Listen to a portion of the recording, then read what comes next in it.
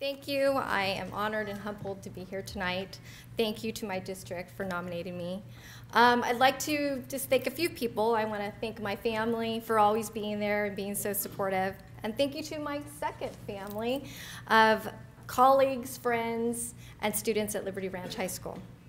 I was trying to think about what I was going to say tonight. I had a whole speech written out, but I'd like to instead read you an email that I recently received from a former student.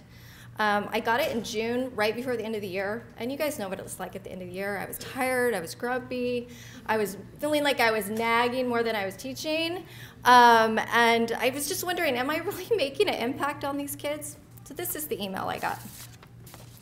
Miss Best, you know, I'm not sure if you remember me. I graduated Galt High School in 2002.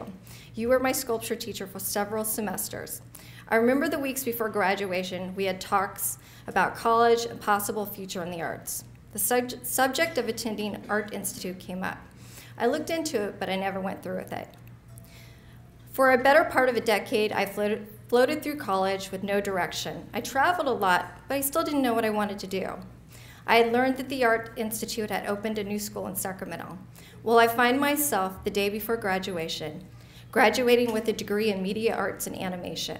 The conversations which gave me the idea resurfaced.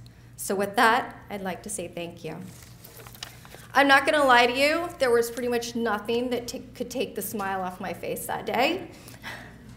And really, isn't this what teaching's all about? This is why I do what I do every single day. This is why I'm in my classroom every lunch helping students, why I'm there after school, why I'm there, seems like every weekend, checking on kilns, rearranging materials, why I'm there in the summer working with AP students.